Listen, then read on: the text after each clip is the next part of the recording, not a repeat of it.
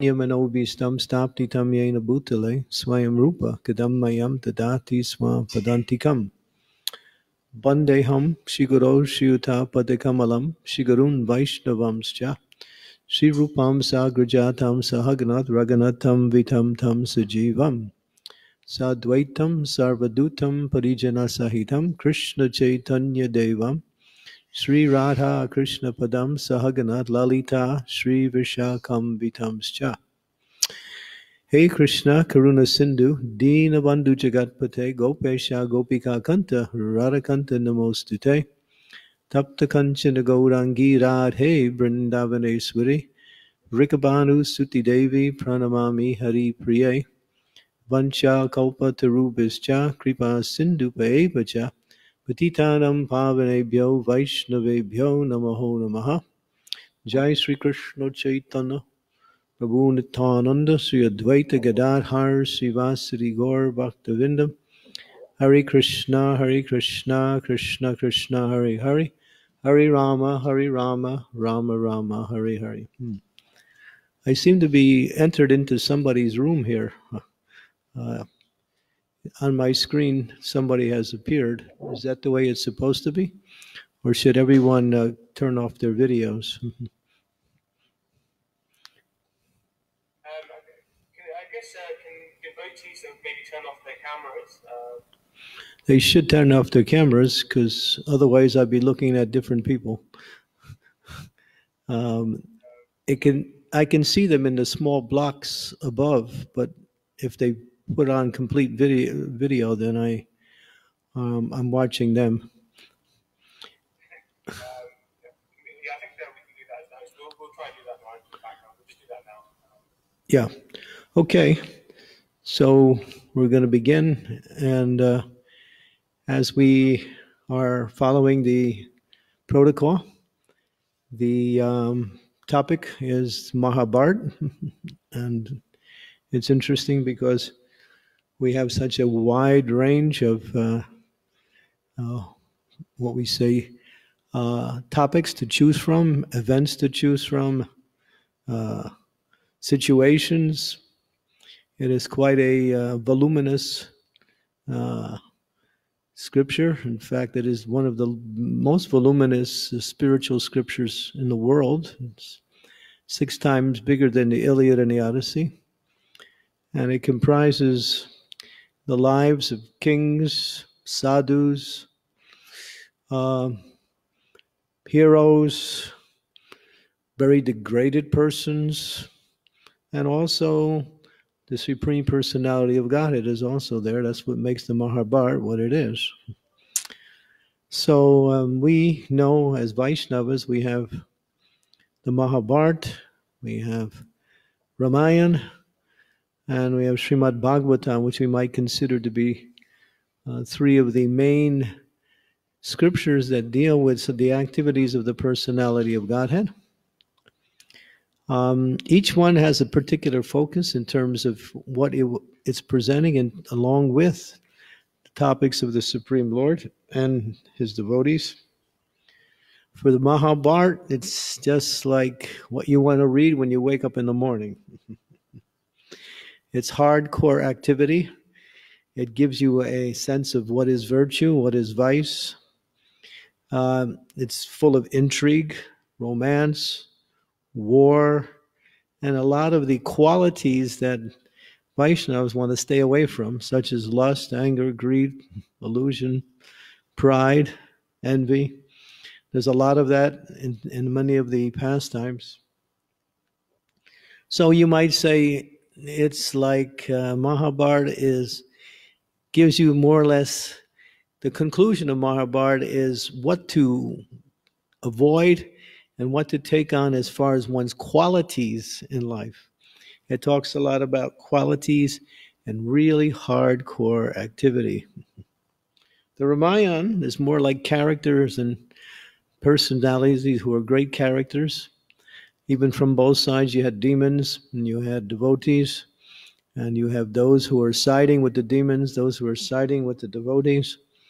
It's about character, it's about values, it's about how to lead in any position of life, whether you're a mother, a father, a teacher, a guru, or anyone who has leadership position, there's a lot of values in there, a lot of what we say teachings. What is ideal leadership? And we saw that in Lord Ram himself. And then we can speak, we just mentioned Srimad Bhagavatam is really all about devotion to Krishna. It's how to love. So you might say Mahabharata is how to live, Ramayana is how to lead, and Srimad Bhagavatam is how to love, like that. So there's many stories which have many powerful lessons. I chose this one. It's a little dialogue. Mostly it's a question and then a dialogue by the answer. It's from Mahabharata Parva, chapter 90. And there's one king called King Astaka. And he wants to ask a question regarding the destination of life, and especially destination in one's next life. So he is approaching one great king called Maharaj Yayati, and he asks, how can one attain higher destination in one's next life? That is the question. Maharaj Yayati answers, austerity, charity, peacefulness, self-control, modesty, simplicity, and mercy to all living entities are the 7 gates that lead to higher realms.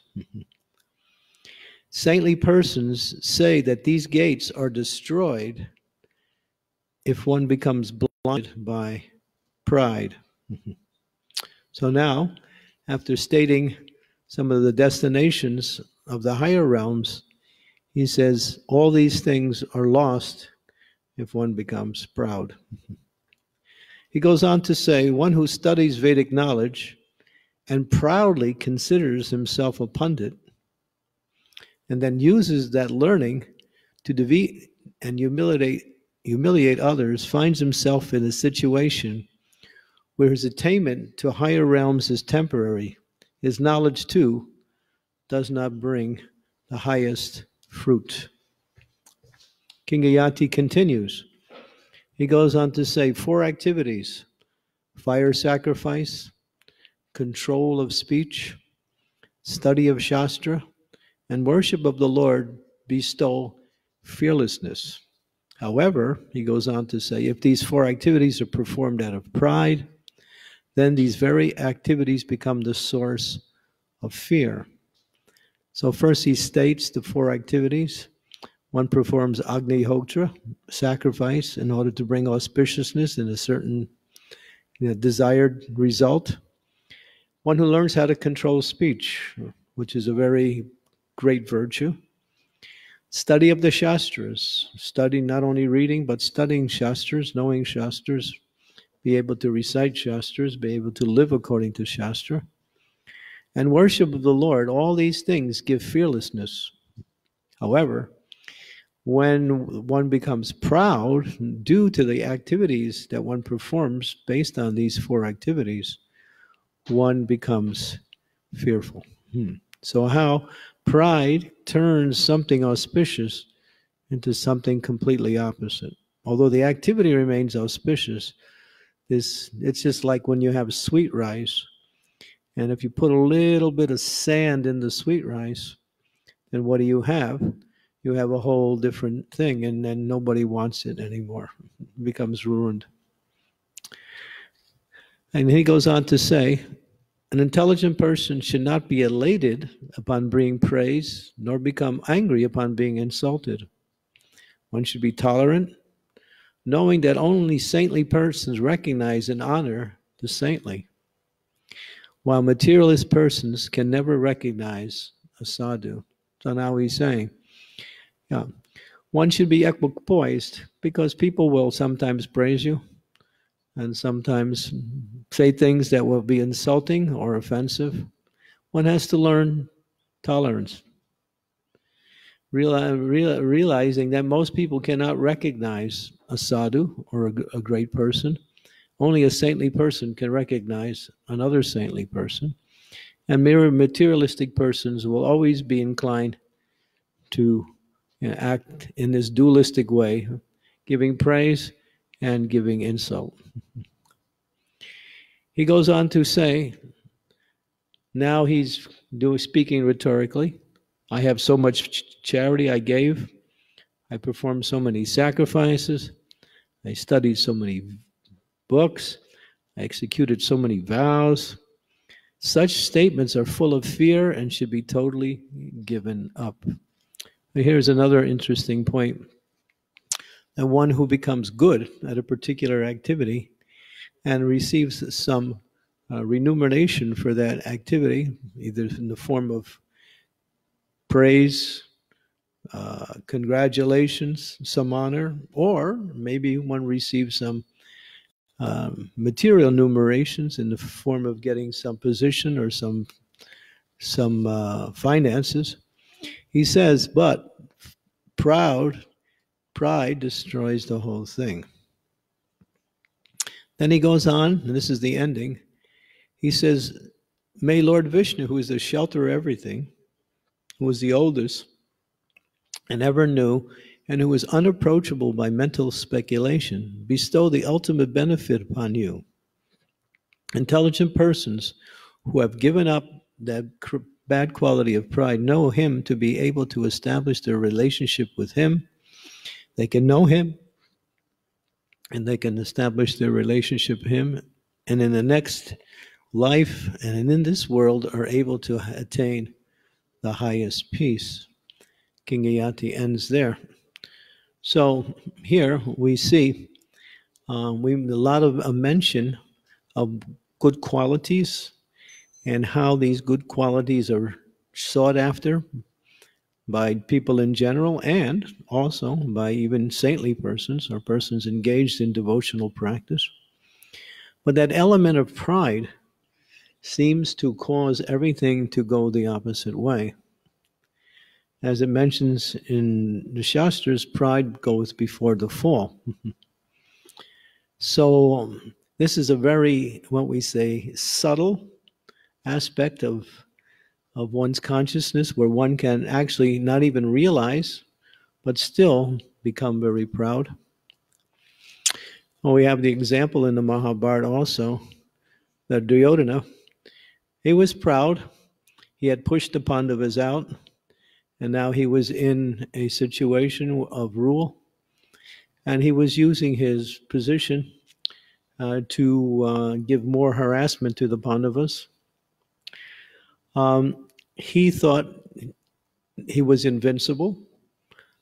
He had the support of many armies, including Bhishma Dev himself. That's a whole other point in the story. And of course, Karna and Bhishma were indefeatable in battle.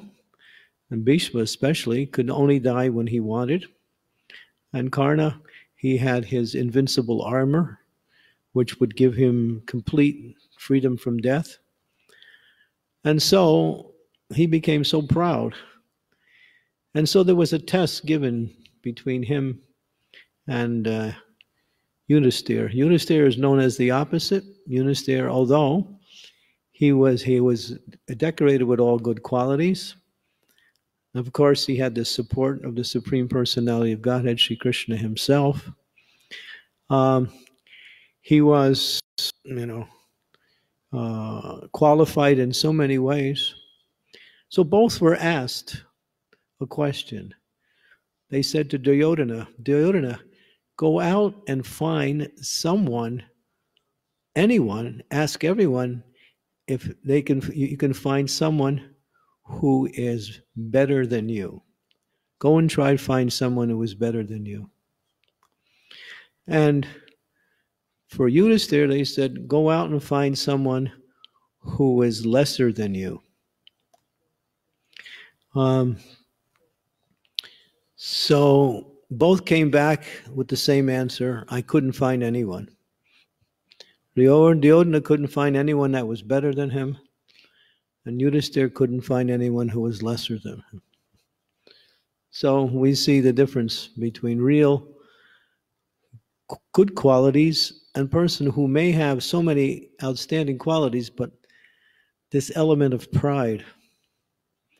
There's also a story in the Mahabharata, which is related to a story in the Srimad Bhagavatam of King Nahusa. King Nahusa was a very powerful and magnanimous and very compassionate person. He was ruling in the heavenly realms, in the realms of the demigods.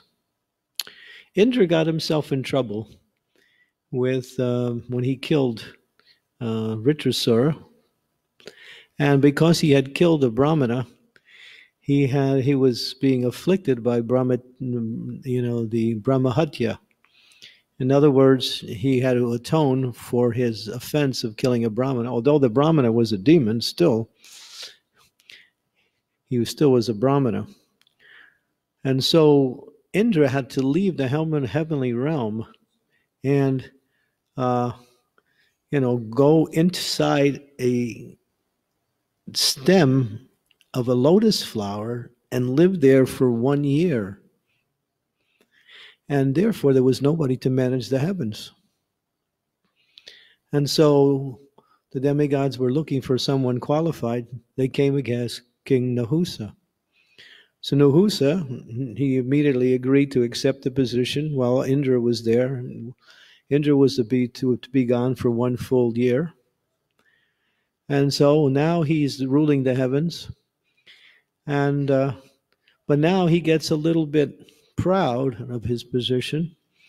And although he had so many good qualities, he was compassionate, he was a good fighter, he gave in charity, he was respected amongst the demigods, he was loved by anyone. Now, when he took the position, he became a little bit infatuated by Indra's wife, Sachi Devi, and wanted to have union with Sachi Devi. Of course, this was intolerable. And so when Sachi Devi found out, she wasn't interested in it. But King Nahusa was very much pushing the whole thing.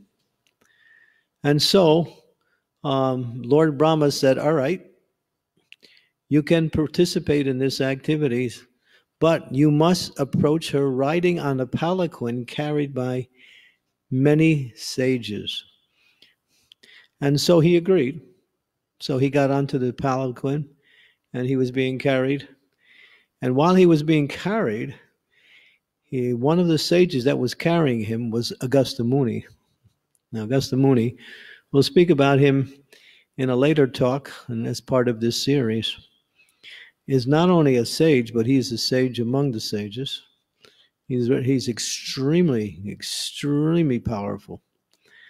So when Nahusa was being carried along, he hung his foot over the side of the palanquin, and the foot hit Agastya Muni.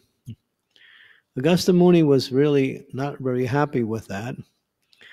And so he cursed Nahusa that you're acting like a snake, so become a snake. And so immediately he fell from his position and had to take a body of a giant python. So now Nahusa is no longer king of heaven.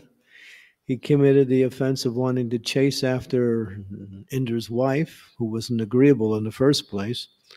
And now he commits another offense. It's interesting to see how that when one has a lot of position and power, it's very easy to offend others. Therefore, one has to be very much careful that whatever position I have, one always have to cultivate this proper mood of service to others and not become proud of one's position. Tomorrow we'll speak about another event which is related to this, which is quite interesting, which is also part of the Mahabharata. So this element of pride, as Prabhupada writes in the Srimad Bhagavad Gita, that pride destroys all of one's good qualities. We have another example of Nalakuvera and Manigriva, who were sons of Kuvera, the treasurer of the demigod. He was so rich, Kuvera, that he even lent money to Krishna, who was in the form of a beggar, when he wanted to remarry the goddess of fortune, Lakshmi Devi, after both of them had fallen to the material world due to the offense of Brigamuni when he kicked Lord Vishnu in the chest. Lakshmi Devi got angry. She left the heavenly realm, or she left Vaikuntha and came to the material world. The Lord was without his Lakshmi. He came after her. He started chasing after her, but he became a beggar. He was in the mood of a beggar. So at one point they meet. This is a very long story. This is the whole story of Ventekeshwara and Balaji, Tirupati. And then the Lord wants to again marry Lakshmi, but Lakshmi's got high taste, and he has nothing. So he borrows money off Kuvera. So we can see the position of Kuvera. He's actually lends money to the Supreme Personality of Godhead in this particular Leela anyway. Of course, it was just a Leela. But it just shows what his position is. So being the sons of this very powerful treasurer, they were proud of their position, and so they started to sport with young girls in the Mandakini River, Mandaki River, which was in the higher planets, and they were not even embarrassed. They were intoxicated. They were without clothes, swimming in around with these girls, and all of a sudden, the great sage among the sages, Sri Narada Muni, comes coming along. He just happens to be there. It's interesting, Narada Muni appears at the right time, at the right place, always. And he sees the scene. The girls realize of their embarrassing situation. They take precautions, but these two brothers who were, sons of Kuvera, they practically ignored the presence of this great sage, and still they acted in their embarrassing display. And so he cursed them. And therefore, when he cursed them, he said, you have to become trees. Of course, the curse was mitigated or lessened, that they when they begged forgiveness, he said, you can become trees in the courtyard of Nanda Maharaj. And after 100 celestial year, 100 years, I'm not sure if it was celestial or 100 years of earth time, then the Lord will come and free you from that. And Prabhupada writes in this particular, incident, that there are different kinds of pride. We can list some of the pride. If one is austere, sometimes they become proud of their own austerities. Because when you get austerity, and you become powerful. And when you become powerful, you can also become prideful of that power. Pride of beauty. Beauty is also a outstanding quality, and people, because of good karma in previous lives and even activities in this life, they develop, good physical beauty. And we see that people will even use their beauty in order to become famous or to get some monetary remuneration. So beauty is a sense can cause pride, austerity can cause pride, position can cause pride. If one has a position in society or even within the society of devotees, whatever that position may be, if they're in charge of others, they also might feel that because they have that position, it is due to their own, endeavors, and then they become a little bit proud. And then when they become proud, they commit offenses to others. And then, of course, there are different kinds of pride. Sometimes we even say that even a pauper, he becomes proud of his penny.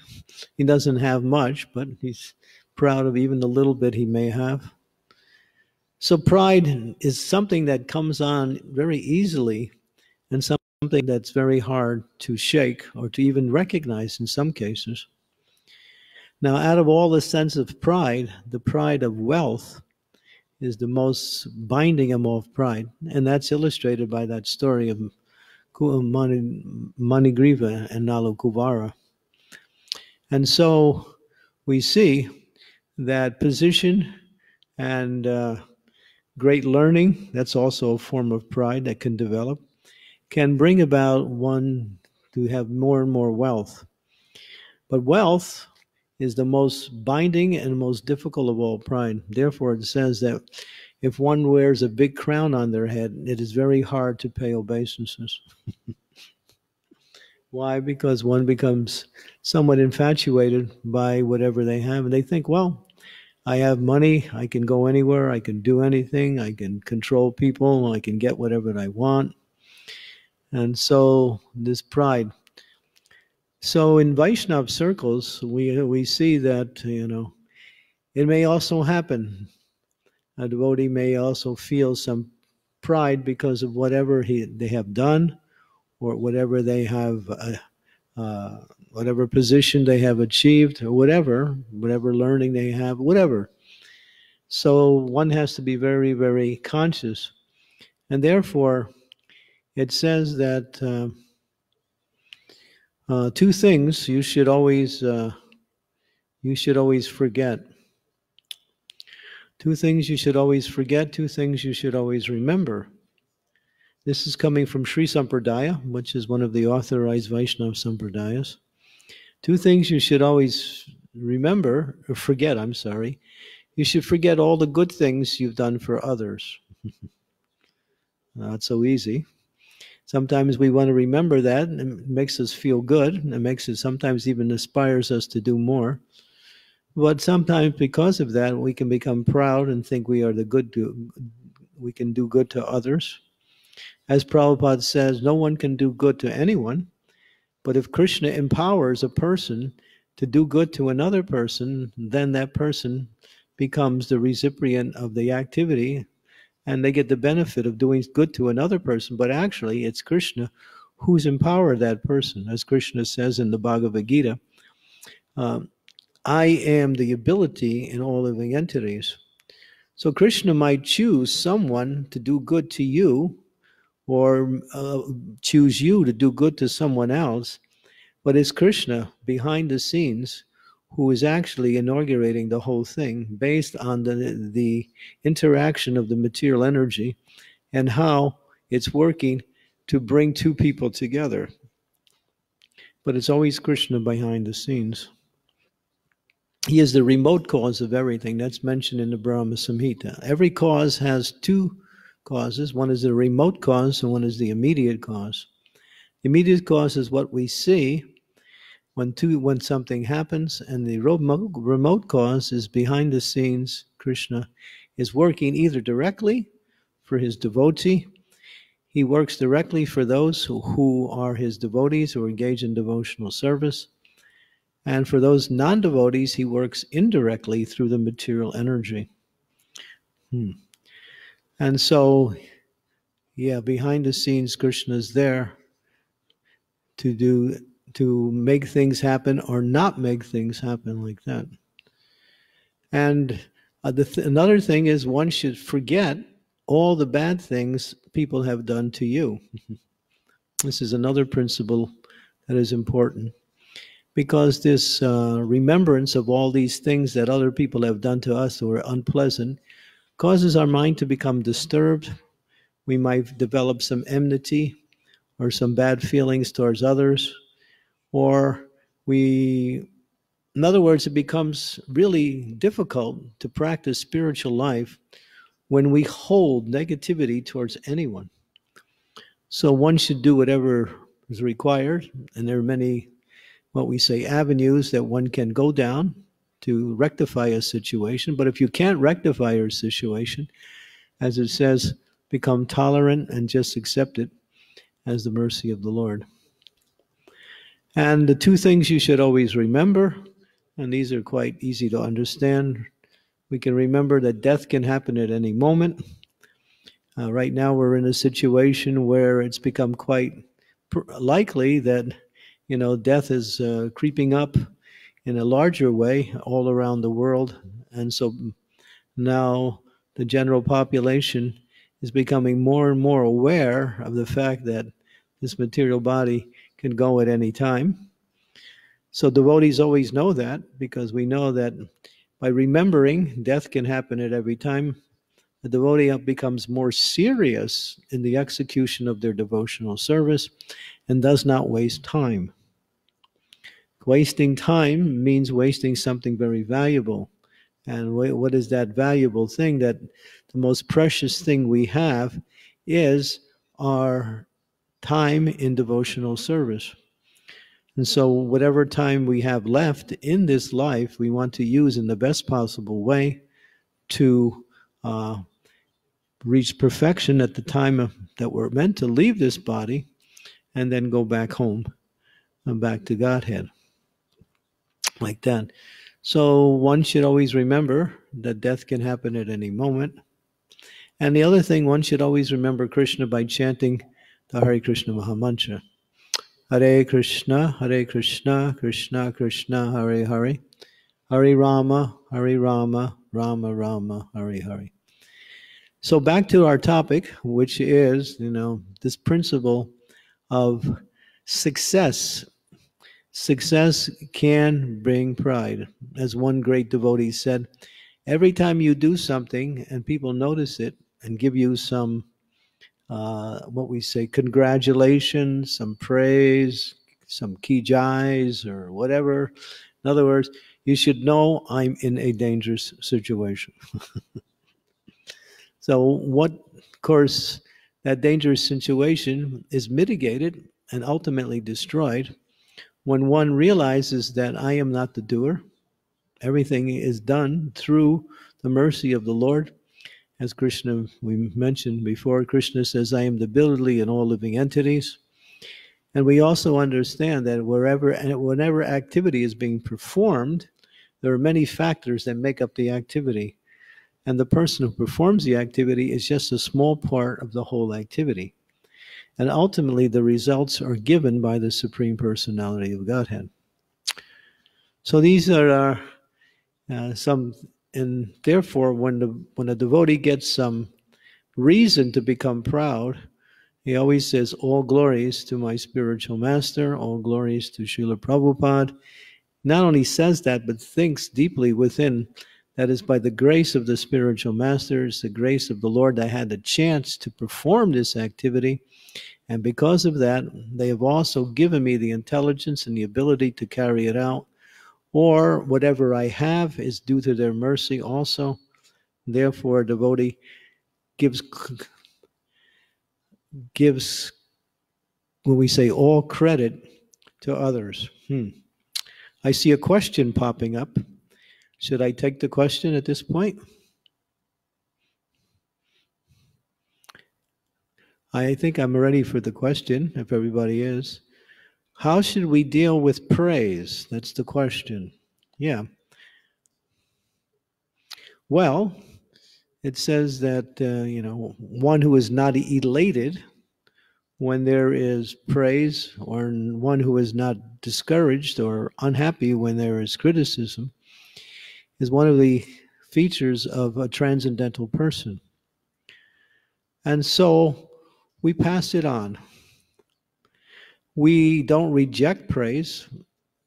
In other words, we don't say, oh, you shouldn't praise me. No, accept the praise, but pass it on and realize you are simply an instrument for the mercy of the spiritual master, the Lord, like that.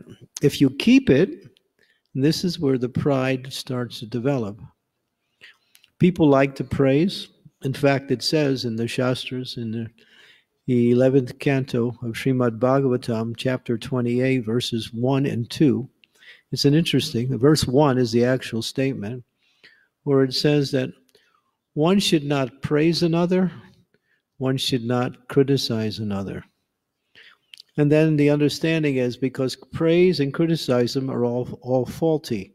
No one can see the whole picture, so whatever praise is there, whatever criticism is there, is never completely understood because no one can see the whole picture. But then it goes on to say in verse number 2, but one can praise. So we see in Vaishnava circles, it becomes not only commonplace, but something to do to praise another devotee, to glorify another devotee, like that. And this is good for those who praise, but those who are receiving the praise should be very conscious of the fact that it is not me, it is my spiritual master who gets the benefit. It's the Lord who gets the benefit, or it's the assemblies of devotees who are also here, they also. In other words, if you keep it, then gradually, if you continue to keep it time after time, you'll find that it becomes part of one's consciousness. And one thinks, oh, and then what happens when you don't get praised? Then you think, what's wrong? Don't they know my good qualities? So, yeah, then when one becomes accustomed to accepting praise and becomes what we say infatuated by that, when it doesn't happen, they get angry. When they expect it and it doesn't happen, and that causes one to commit an offense like that. So therefore, as we read in the very beginning of the uh, talk, how King Gayati was saying, yes, there are so many good qualities: austerity, and then charity, and then what else did he say? Peacefulness, self-control, modesty, simplicity, merciful to all living entities. These are all good qualities, and we understand there are many more. But as soon as pride comes in, it takes that success that comes by way of these good qualities and turns it into the opposite. In other words, the success is no longer there. And Krishna doesn't like when people become proud, because therefore one cannot approach the Supreme Lord. So the question from Preeti is, how do we give praise to others? Okay, good question. How do we give praise to others? It should come naturally, and not. There are sometimes devotees want to be known as a nice guy, a nice lady, or whatever, and so we like to praise in order to be known as a praiser. So it should come naturally from the heart. And if you see something praiseworthy, you may praise like that. But it shouldn't be what we say overly done.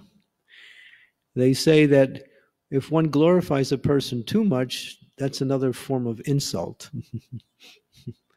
Another form of insult. So one has to be very, what we say, conscious how to give praise and when to give praise, like that. But it should be natural. That's the most important thing. And devotees like to praise other devotees. Someone gives a nice class, someone gives a nice kirtan, leads a nice kirtan, someone dresses the deities very nicely, someone prepares a very nice preparation, and everyone is happy. The cook gets praised. Yes, praise can stimulate a person to continue to work hard to improve their service and to want to please the devotees more. So praise has a positive effect by giving the devotee inspiration in their service. But that's where the devotee can gain from praise. But when it comes to the point where one accepts it, that I am the source of the results of my activities, as Krishna says, this is false ego. In the he says in the third chapter that we are, we are not the doer of activities. Okay, so any other questions?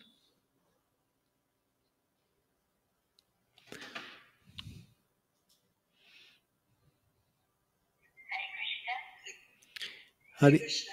Hari, Sri Radha is with me. She would like to answer a question, Maharaj. okay, Sri Radha. Maharaj, my husband is not Maharaj.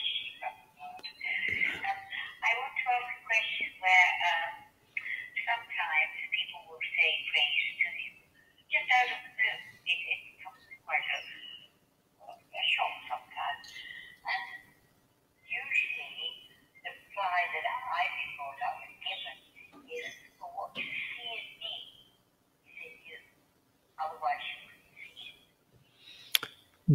Yeah, generally that's the case. The one who that one reflects their own good qualities on others. That is also true. But that's generally true, but not always. Sometimes one has such outstanding good qualities that one immediately becomes a response attracted by that and says something to praise that person. But that's how that's how we should feel when someone praises us. We should say, well, because you know because of your good qualities, you're seeing some good quality in me.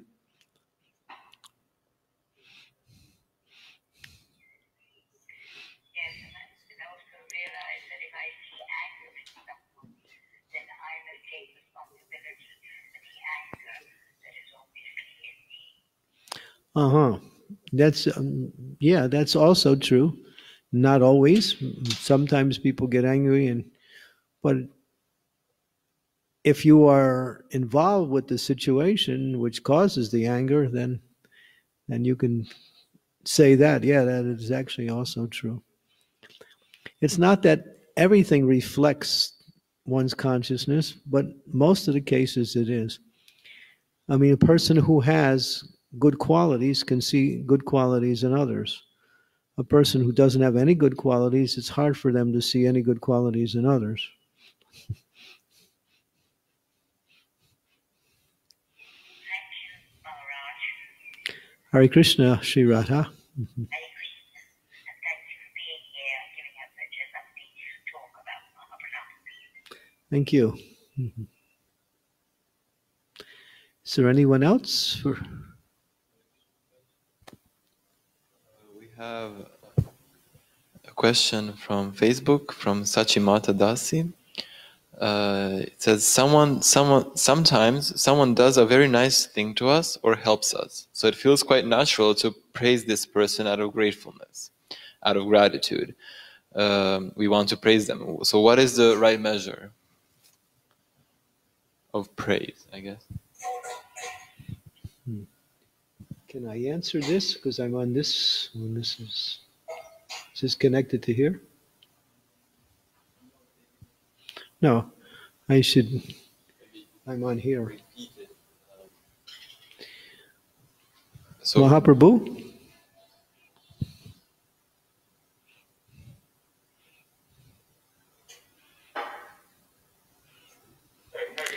Yeah, Mahaprabhu. We are also on another channel. We're on Facebook, where I am also, and we're getting a question from there. Should I answer that question, or should we just stick to our forum right here? Yeah. Okay. So I'll repeat the question for the audience. So the question is, sometimes someone does a very nice thing to us or helps us, so it feels quite natural to Someone praise does them. a very nice thing to us and then helps us, and this feels very natural. It feels natural to praise this person out of gratefulness. And so what is the right measure of praise we should give them? Well, out of gratefulness, we want to respond. What is the least amount of praise? The minimum should be thank you very much. That way we're acknowledging the fact that they just did something to help us. So we at least say thank you, or show in some way that we are reciprocal to their to the activity they perform to us. That's just that's common etiquette. But to what degree that we should do that, I think we have to judge the situation accordingly.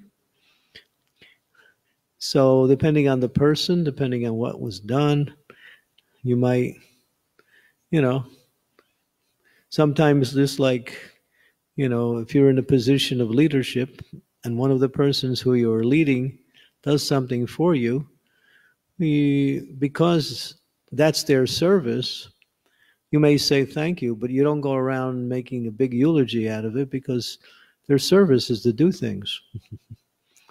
So those who have an obligation in relationship to others, we can also thank them for their service, we don't make a big thing out of it, and you know, go on a long diatribe of eulogies. So I think every situation has to be judged accordingly, and not simply by there is a certain measured amount of praise or reciprocation in every case. It's everything. This is personal interaction. Personal interaction requires, the ability to see the situation and act accordingly.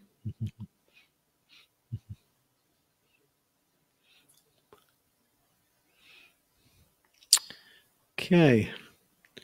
Do we have any more questions, Mahaprabhu?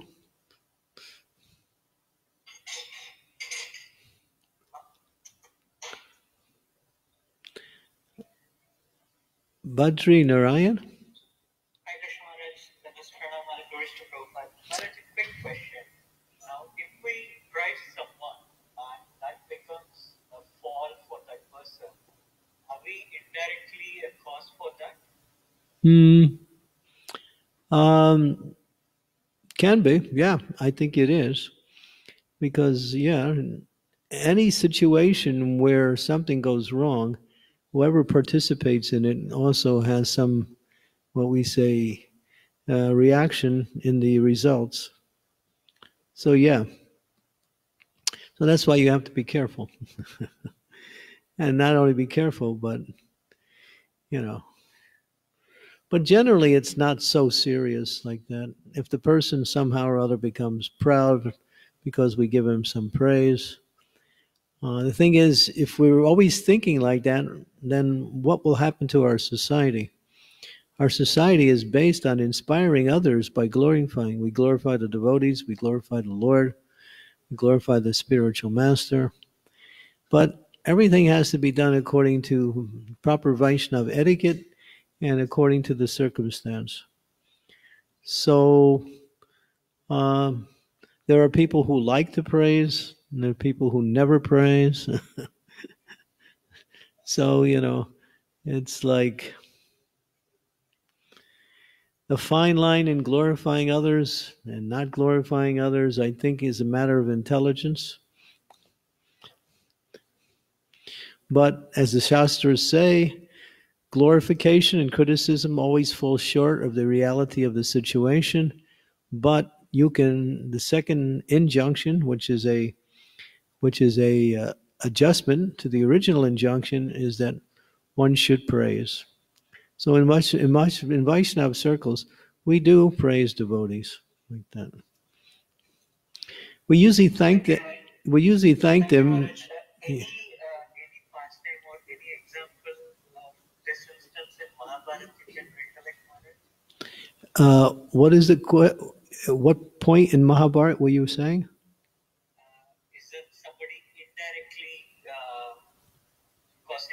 facing the consequences of praising and making others fall down? Obviously there is, because Mahabharata is full of everything. That I can say for sure, but I can't think of any incidents off the top of my head. Well,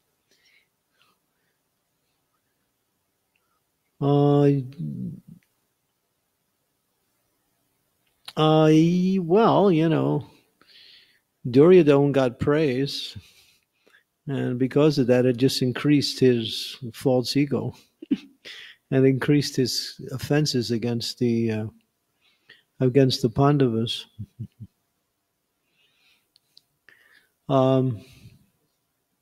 King Dhritarashtra, he was so oblivious to the fact that his sons were nefarious that even though he knew his sons were nefarious, still he allowed his sons to go on with their nefarious activities. Even Krishna told him directly, you shouldn't support your own sons because, they're against the Pandavas. The Pandavas are righteous, but he couldn't handle it. He was so attached to his family members that even in the face of truth, he said, I know what you're saying is right, but I can't accept it. So we have the example of the opposite, where one is told when something is wrong, and still they're warned, and because of that, they don't follow. Disaster happens because they don't follow, and still, you know, they didn't follow. They were warned by the Supreme Personality of Godhead Himself. So we see the example where one, it's not a matter of praising, it's a matter of giving good advice. So sometimes when even good advice to the wrong person or to a person who can't accept good advice causes, you know, that problem to become offensive, that person. So Dhritarashtra became more offensive to the Pandavas, even though he knew his sons were wrong. Thank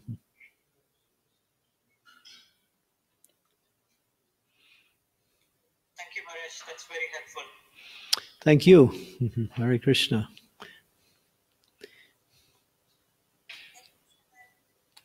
Hare Krishna. Vishalini Dasi. Hare Krishna.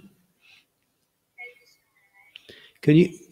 Thank you. Can you put your microphone a little bit louder? Because it's a little hard to hear you. Okay. Can you repeat that question? To show gratitude, is it the same as praising a devotee? Well, praising could be a form of gratitude, but gratitude can come in other forms also. Gratitude is a broader category, where praise is one way to show gratitude. Gratitude could be done by simply doing something for a person in reciprocation for what they did. Gratitude can take the form of giving a gift to a person. It can take many forms, gratitude. But praise is what it is. It's just one form of showing gratitude.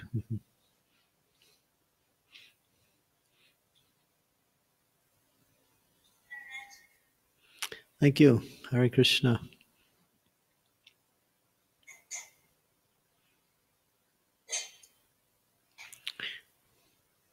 Hare Krishna, Maharaj.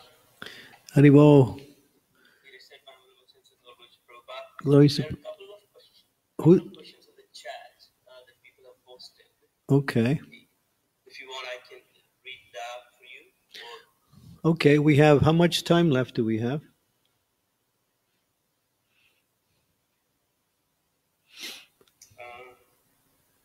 Half hour, 15 minutes.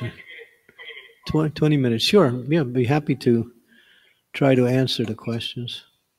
There's a question from Preeti Mataji asking, how do we give praise while making sure the praise doesn't get to other person's head? Well, I think we got that. We got that already. We tried to answer that. You know, you're not sure. You're not sure, but therefore, if you know ahead of time it's going to go to their head, then you may just say thank you and do something in a small way to reciprocate. And there's another one from Atmadarshini Mataji, which is, what is the fine line between glorifying other devotees and praising other devotees? I heard that it is auspicious to glorify devotees. It is auspicious, and we should do that. And praise is a form of glorification, but glorification is more or less in line with a certain way to honor a devotee. So glorifying means to speak the good qualities of that devotee to others, like that. Oh, this devotee, did you know he gave such and led a nice kirtan? So you can inspire others to feel happy that this devotee did something. So you can glorify the devotee. Glorification is just a broader sense of praise. That's all.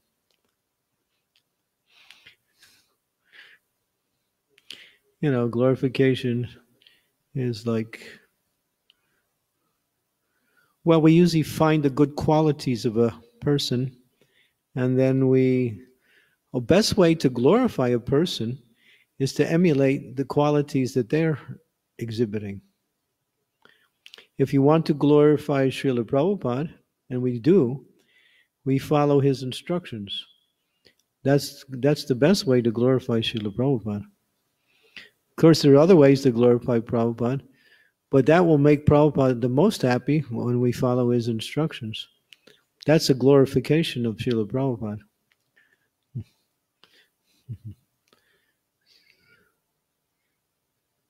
Another way to glorify the person is the same way as that if someone asks us to do something and we do it, and then they become happy because we carry it out, that's a way to glorify that person. So glorification is a very, very wide range of things. Praise can be done, but it has to be done naturally. This is the point. Don't be a praise giver in the name of giving praise,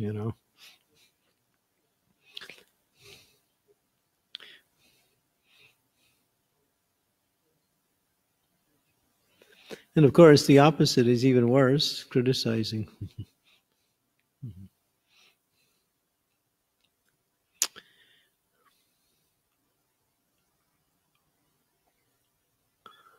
Hare Krishna Maharaj. Anjali. Hare Krishna. Please accept my humble obeisances while I don't wish to stop the Bhagavad Gita. Hare Krishna. Just one question about the current situation as in what we're going with the virus. As all the temple activities has been stopped, the preaching, book distribution, prashadam distribution, many activities has been stopped. And the devotees are literally inside the house. We're not able to do much. We're not able to make darshan to lordships. So what is the positive, like apart from reading and things we can do at home and go deeper in our sadhana? When we see that preaching has been stopped, like as in going in Harinam and book distribution, what is the positive we can take it from if we see the situation from Krishna's eyes? Why is this happening, and why would Krishna would stop something like this, which is very positive and basically spreading Lord Chaitanya's message? So why would this would be stopped for this long time? Well, I'll give you a general statement to answer your question, then I'll try to answer your question. The general statement is nothing material can stop devotional service. Devotional service is on the transcendental platform. It's above the material. So devotees might have to adjust because of circumstances and situations, but devotees never stop their service. In fact, speaking in my own regard, I'm giving 2 classes a day every day. And before I was never doing that, even when I was traveling and more active. I was giving 2 classes a day, rarely, generally 1 class a day, and sometimes no classes. So I've found an increase in service. I've got more time for chanting now, so I'm using that.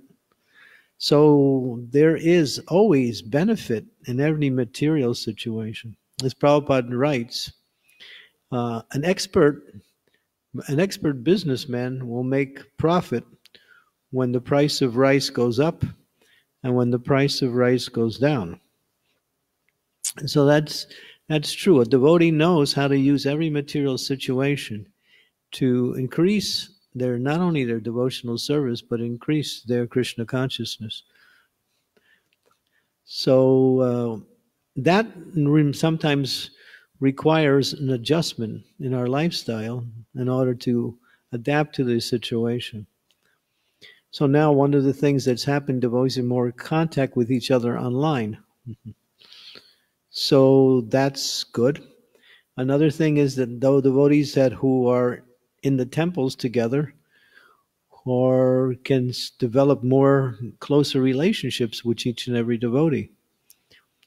Maybe because we were so busy with so many services now we have more time to spend time with the devotees and share Krishna consciousness together. These are the persons we are generally for those of us at home, family members are actually have an opportunity to become closer together. You can spend more time with your children, with your husband and wife, like that. And also maybe work together as a family and strengthen the family activities, strengthen the family's relationships with each other. Of course, the non-devotees are going the opposite way, because now a lot of them, instead of strengthening their families when they're in this situation, they're finding more opportunities to fight with one another. And that's a news report too. And the news is saying that there's more domestic violence now than ever before, because the non-devotees are cooped up in their little homes and they can't move. And so what is negative becomes even more negative, and what is positive becomes more positive. The devotees, they can always take advantage of a situation to improve in whatever way the situation is pushing us.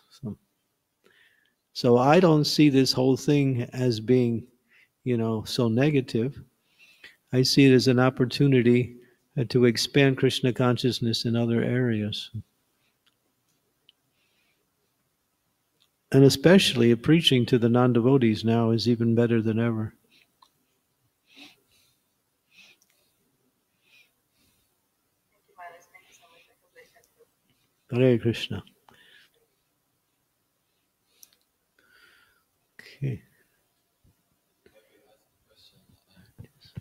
Hare Krishna Maharaj. Haribo. Another question in the chat by Sushil Prabhu. Shiv? Sushil Prabhu. Sushil, okay. Yeah.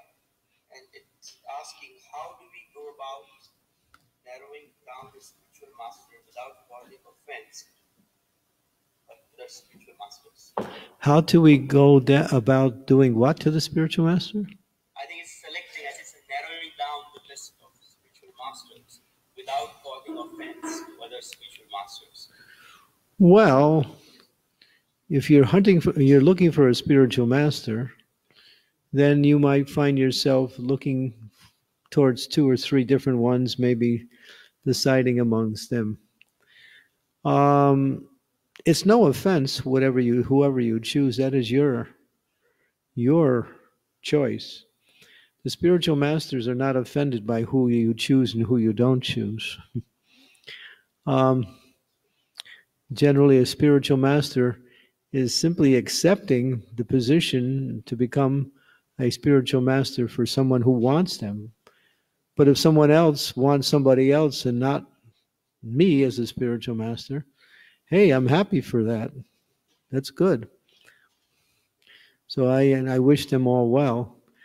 Spiritual masters are not supposed to want to collect disciples or be known as having many disciples like that. It says that in the scriptures, spiritual masters do not canvass for disciples. That's against the etiquette of that position and can cause offense. So in narrowing down, the best way to do it is to hear from 2 or 3 of different spiritual masters who you were inspired by, not more than that, and then maybe bringing it down to 2, and eventually keep hearing, see where you find the most inspiration, speak to some of your peers about how you should approach this whole thing. You may also take advice from them, and then ultimately you make a decision. So choosing the spiritual master is really through inspiration. And that spiritual master that gives you that inspiration to surrender your life to Krishna, that's your spiritual master. There are many spiritual masters who can inspire us in devotional service. But that person who really inspires you from the core of your heart to want to give your life to Krishna, you can say that is your spiritual master. So you look for that. And the process of looking is the process of hearing. So hear regularly as much as you can.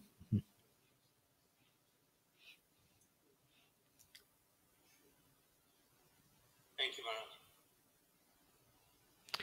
Maharaj. I got one here. I'm stuck in a complete lockdown in the city in India without any association. I couldn't see the rest of the question, though. I don't think it's a question. It's more of a statement. Okay. Well, we wish you well, and make your association through the media as best you can.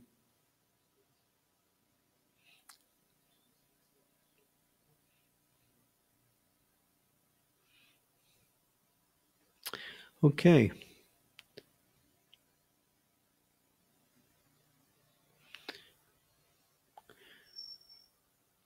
Another question from Jagarup Mangdal is how to keep up Krishna conscious. That's easy.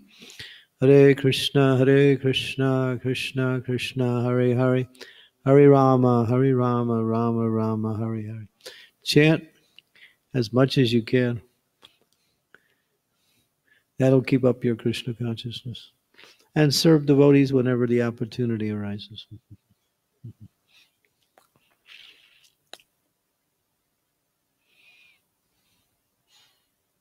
Hare Krishna, Maharaj. This is Sharad here.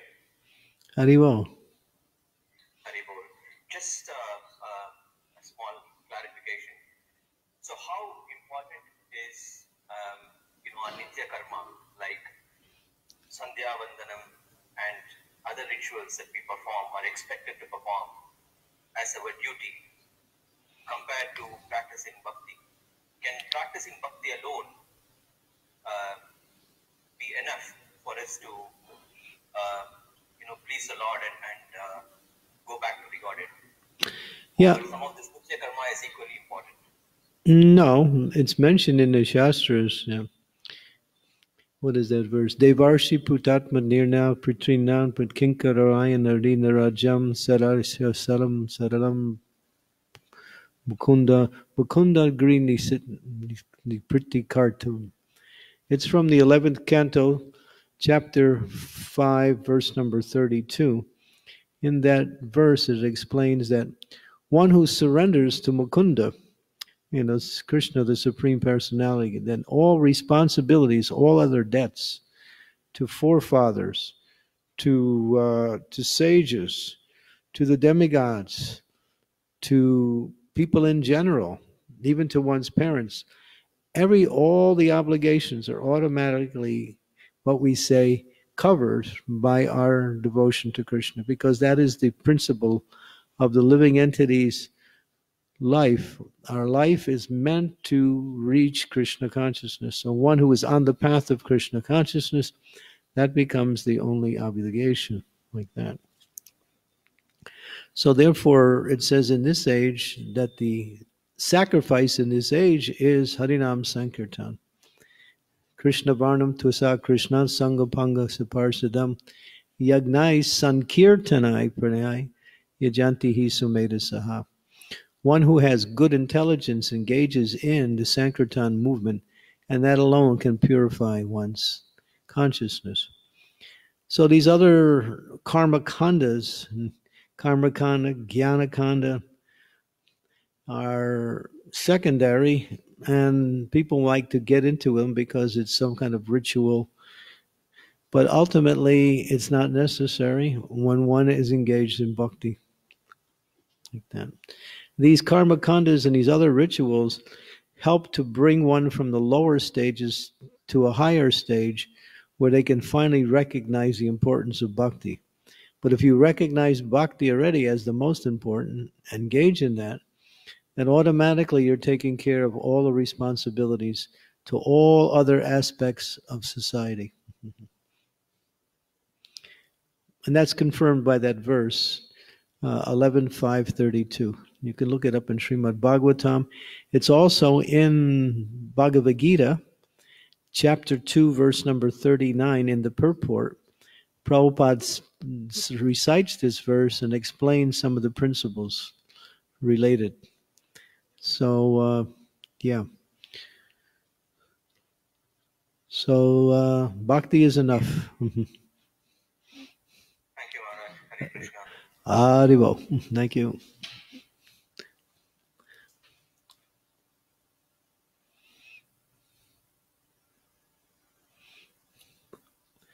Anything?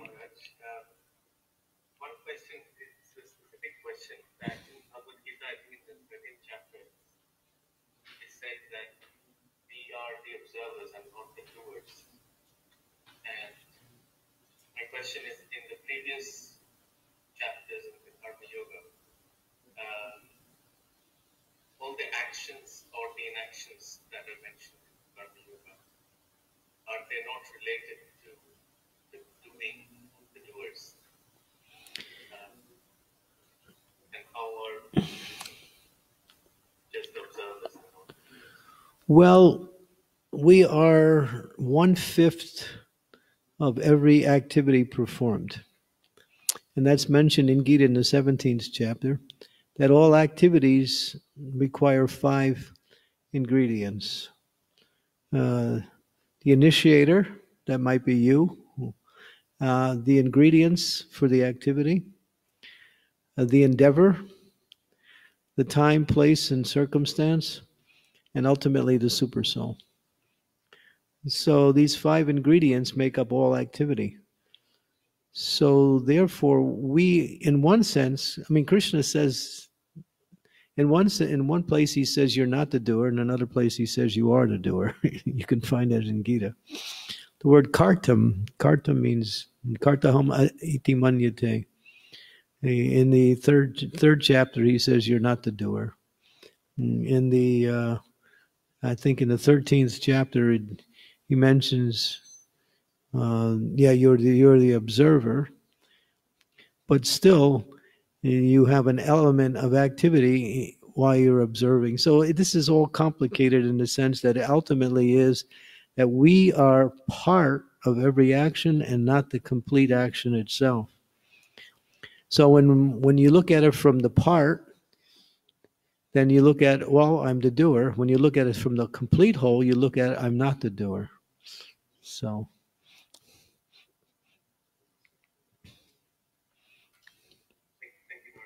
Yeah, you need to read more on that one. If you read the more about the on the 13th chapter and also in the 17th chapter, you'll find some more points that are being explained. It's all based on angle of vision. Mm-hmm. Mm-hmm. Thank you.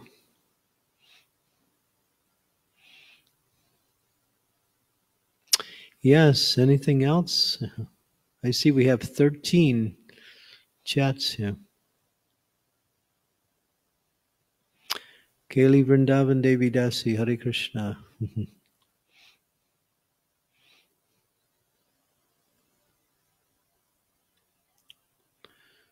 There are some questions on the chat.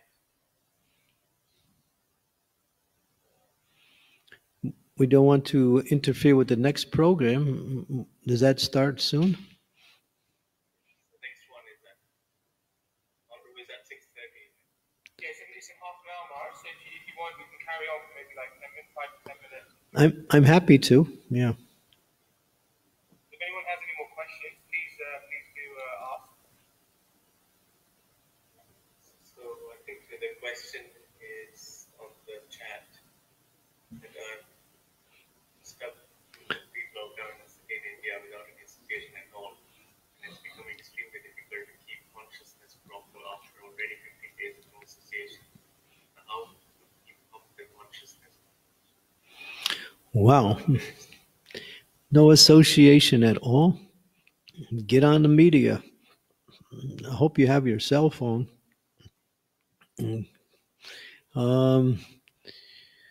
It's a little, maybe some of us are very much inspired by association. Some of us can do without and still continue. It depends. So, with the time you have, read Srila Prabhupada's books more, chat more, and whenever you feel the need to connect to the media, call other devotees. I think you said you were in Bombay. Is that the place? This person said ISKCON Pune. ISKCON Pune. Well, you have two major temples there. Radhe Shyam Prabhu, from what I understand, every night is giving a class, and he is very, very, very learned, and his classes are very inspiring. Yeah, we can think of things that we didn't do before because we were so busy, but now we have maybe more time to do it. And then right now, all we have is the media, and now we have to use it.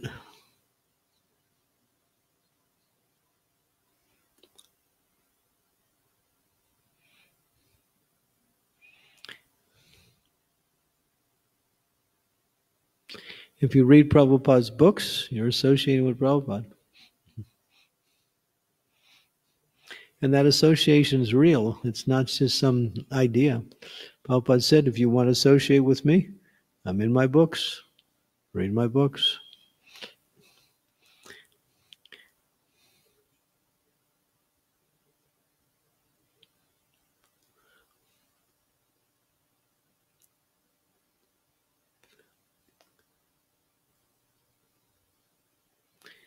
So we have a question coming here from the local area. Let's see. Hare Krishna Maharaj. My question is this: the scriptures say glorification and criticism always fall short of the reality of the situation. And my question is there any exception to this rule? Is there a way we can glorify or give praise in order that the reality of the situation is considered? For example, including Krishna in the picture, or I don't know. Yeah, you can write books, write articles. Can we actually glorify Prabhupada? It always falls short. Can you understand the glories of the holy name? Not possible. Can you understand the bad qualities of the demons? Pretty hard. Prabhupada used to say, for the demons, there's nothing they won't do to satisfy their selfish interests. So he gives a general statement. So, when you find either one of these two things, criticism or negativity, criticism or praise, you can always say that there's much more to the picture than any individual can speak about.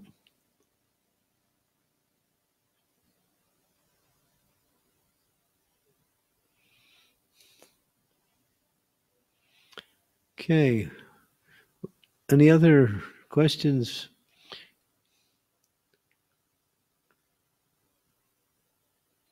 We still have about 10 more minutes before we can conclude, right? We'll stop at 6:15.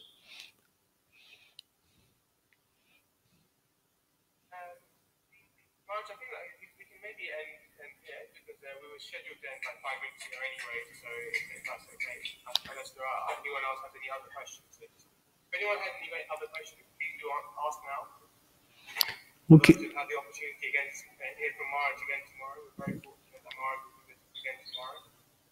Okay, so maybe one more question and then we'll end the session. Hare Krishna, please can I ask a question? Of course, of course, of course. Hare Krishna Maharaj, so nice to see you.